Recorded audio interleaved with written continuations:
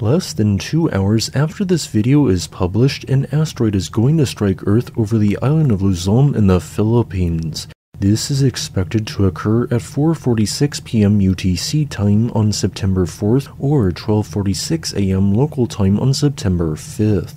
But do not fear this event, as this is no city-killing asteroid, but rather one almost certain to completely burn up in our planet's atmosphere due to its small size. The asteroid in question is known as CAQ-TD-L2 and only measures a mere 1.5 meters or 4.9 feet wide, which is an order of magnitude smaller than the minimum 15 meters wide an iron asteroid needs to be to have a chance for most of its mass to physically impact the planet rather than burn up. Since only about 10% of asteroids are iron-rich, this impacting asteroid is likely to have a far lower density with a differing composition, perhaps with a total mass of about 6 metric tons.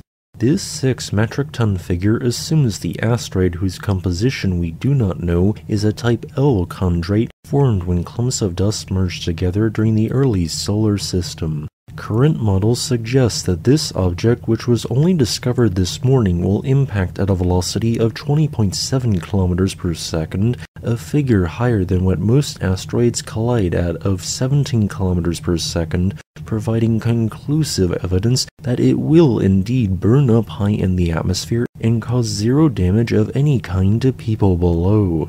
Thus, I am sorry to say that it is unlikely that any meteorite fragments will be found today, since the entire asteroid will be pulverized within a few seconds of entry, although it will produce a bright flash of light that will be visible from Manila to Santa Ana. Santa Ana is likely to be around the epicenter of this event, which will briefly light up the sky with the intensity of a full moon for a few seconds. Using a model I frequently cite when discussing ancient asteroid impacts, it suggests that the asteroid will burn up completely at an elevation of 46,400 meters or 152,000 feet in an airburst event. This will create an explosion equivalent to the detonation of 62 tons of TNT. This means that those of you on the ground within a 130 kilometer radius will be able to easily hear the soft explosion which occurs, although it will be barely audible at between 20 and 31 decibels, with the sound arriving around 2.5 minutes after the fireball is observed. Fireballs of this intensity are uncommon based on the viewpoint of a single location, although if we are talking about the entire planet, around 5 objects of a similar size burn up in Earth's atmosphere each year. This collision is not all that rare, just it is noteworthy that ground-based detectors were able to locate such a small object and track it before it struck.